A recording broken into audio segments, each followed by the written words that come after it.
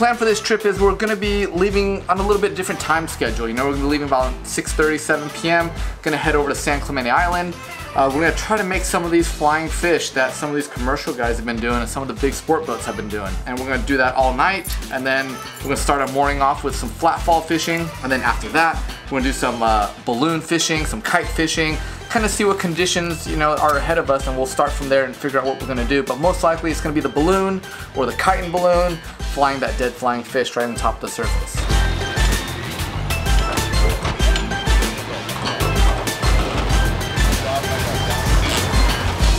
Pretty cool. It's about 1 o'clock in the morning. We're cruising the island. We got our lights out, and the flying fish are cruising around. We got some seals in hot pursuit of them and us. We've got 3 in the boat so far.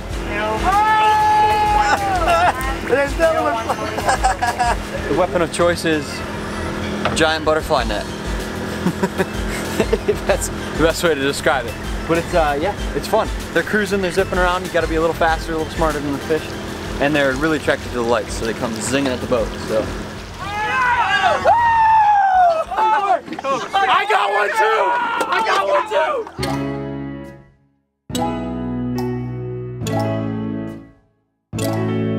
So what we gotta do with this flying fish is we actually let it out on the surface slowly. That way it has a natural presentation. And we're actually on top of a spot of fish right now. So this just might happen. Both of us are releasing the line at the same speed where we can get that flying fish to skip across nicely to give it a really nice presentation. And that way it just kind of attracts more bites, attracts more fish, and obviously the end goal is to catch a big tuna. Oh, hey, guys! Wait.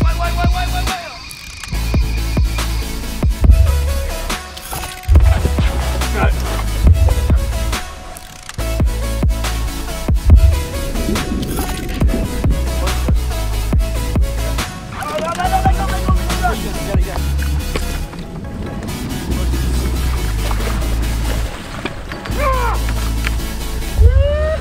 So growing up in northern Michigan, obviously the saltwater fishing is something that we don't get to experience very often. It's kind of far away from us on all sides of the coast. It's really special today to have a shot at a fish of a lifetime, let alone be able to battle it one-on-one, you know, me versus the fish, and get this thing in the boat. Yeah, it's a very special moment with a very special fish, and to say the least, I'm pretty excited to be able to catch something of this caliber and catch a beautiful fish like this. So, very cool. Very stoked. Alright guys, we have something special for Cobi here. The California tradition is your first tuna that you catch, you're supposed to eat the heart.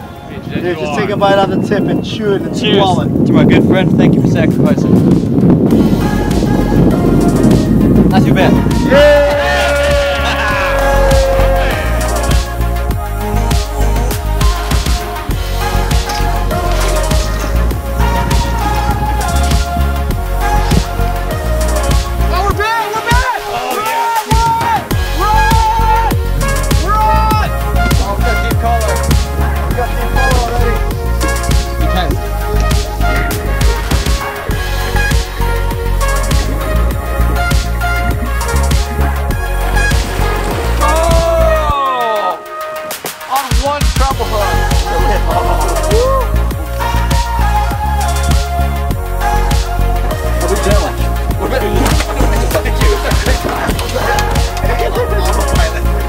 This is Mother Nature's at its finest right here. What you have is some anchovies kind of balling up right now because they're scared. They're scared because they know there's some bigger fish around, you know, which is that big bluefin tuna right now. We're gonna be real patient here and they're gonna pop up again. So that's the name of the game, is just a little bit of patience, you know, wait for these fish to come attack that bait ball once again, and you know what, we're gonna get our shot. To the right side. Oh. Look at a blowing whale. We got tuna with the whale.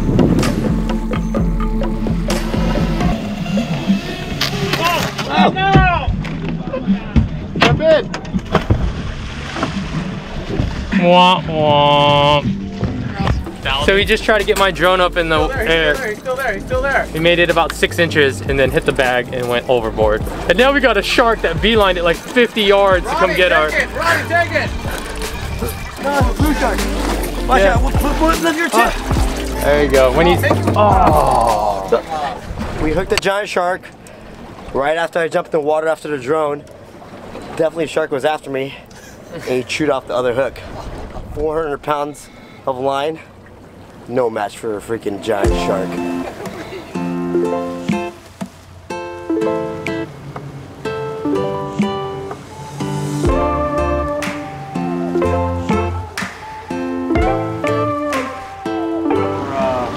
trying to stealthily creep up on this giant pod of monster bluefin Pacific tuna.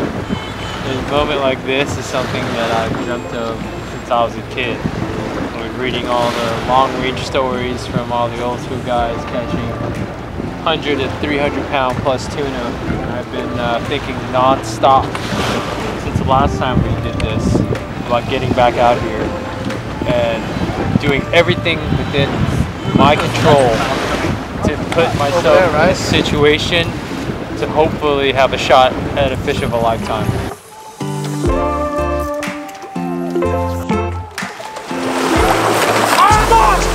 Yeah! Woo! Look at this thing go! Holy crap!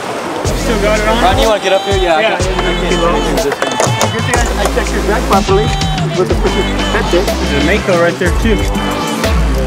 You know, I was starting to lose focus when we stopped on those last 2 or 3 pods, and I actually made really good casts, you know, and they didn't bite. I was like, oh man, I might have missed my window. Here we are, persistence. Oh, look. That was just a gentle gap. That's where he was. One more. I just had this really bad headache and figure I'd make a couple casts, clear my mind, and something good happened. Look at, see all this? This is from the line rubbing against the fish as it's pulling away from me on the fight. And during the fight, they're so powerful, they rip out. Did you see that? And a lot of times you end up snagging them as they're swimming away once those initial hooks rip out.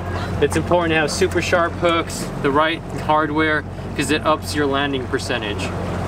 So stoked to get this on the boat. So, it was a good day. I would say so. It was a really good day. It was probably the most insane day of tuna fishing I've ever experienced in my life. That was pretty magical. I mean, it was downright nutty at times. Yeah. We wanted a double hookup. We got that. We got that. I wanted drone footage. Didn't get that. I wanted a big one on the pencil bait on the top water. Did get that. Hook 2. Got 1. Got 1. That's pretty good. I'm good with that. Yeah. But we got to share an incredible experience with some of my best friends here. Oh, shark! And hopefully you guys enjoyed the journey and the day. It was downright incredible.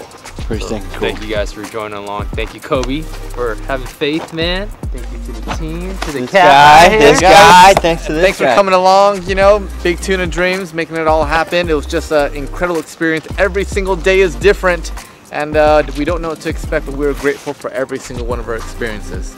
Be alive, baby, be alive. Yeah. Thank you for watching. Good stuff.